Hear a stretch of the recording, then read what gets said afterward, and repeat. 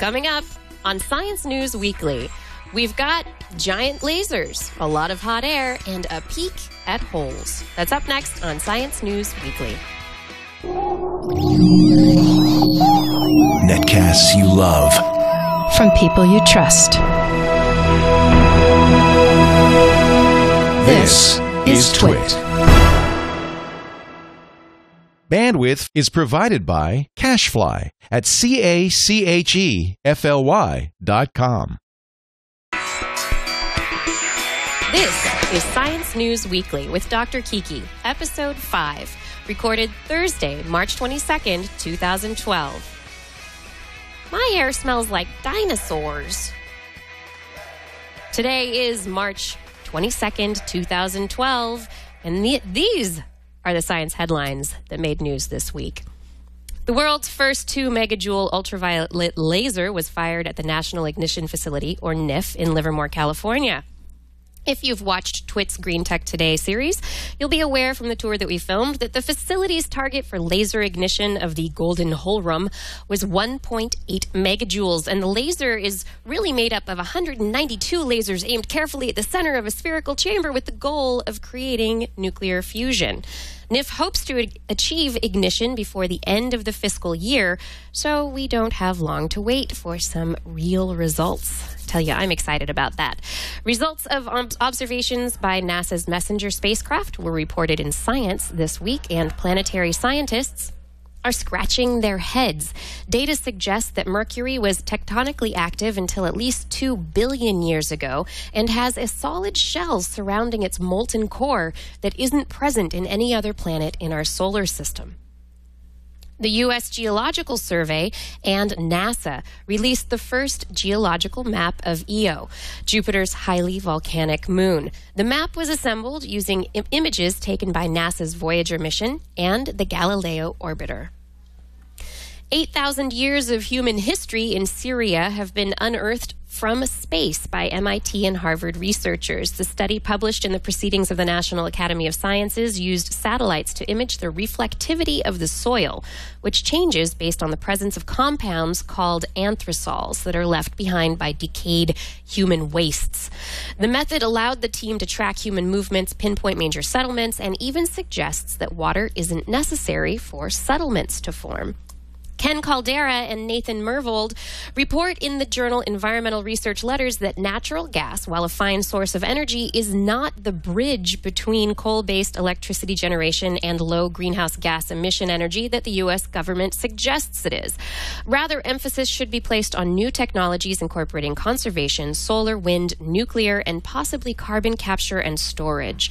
However, Richard York writes in Nature Climate Change that over the past 50 years, renewable resources of energy have barely kept up with increasing energy demands of the world.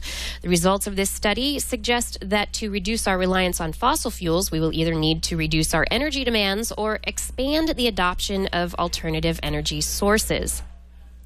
Canadian oil sands are supposed to be one of the largest sources for oil on the planet, but extracting the oil from the sand is costly. A new study in the Proceedings of the National Academy of Sciences hints that it might be even more costly than previously thought. Carbon sequestration potential of the mining sites will be drastically diminished due to the loss of existing peaty wetlands as a result of mining operations and diminished ability of the post-mining lands to sequester carbon. The paper estimates that between 11 and 48 million tons of carbon that is currently fixed into the peat will be freed, and Ars Technica equates this to 7 years of emissions from the mining operations. Is that like 7 years of bad luck for breaking a mirror? Anyway, a study in the journal Psychological Science finds that perception is everything when it comes to golf. By changing the perceived size of a golf hole to make it appear smaller or larger, they changed the performance of golfers accordingly. The Tennessee Senate passed a bill that protects teachers from being punished for, quote, helping students to understand, analyze, critique, and review in an objective manner the scientific strengths and weaknesses of existing scientific theories. The American Association for the Advancement of Science, National Center for Science Education, and the American Civil Liberties Union opposed the bill, saying it is an indirect way to allow the teaching of creationism or intelligent design in the classroom.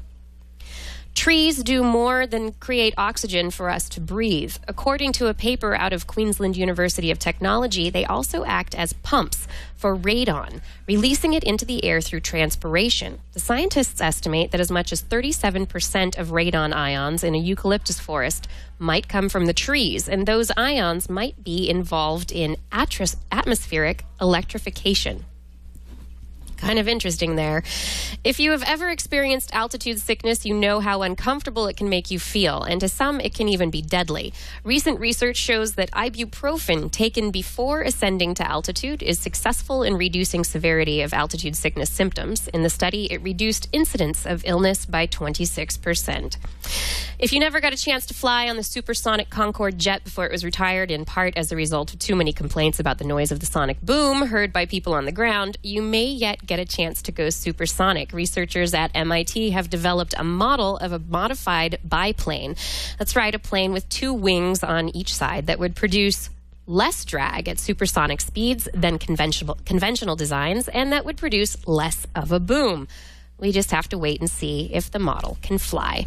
And that does it for the science headlines this week. Let me know what you think about these science news stories, or tell me what you think should be news by emailing Dr. Kiki at drkiki.tv. And leave me a voicemail, not a voice meal. That would be hard to chew. 650-741-5454.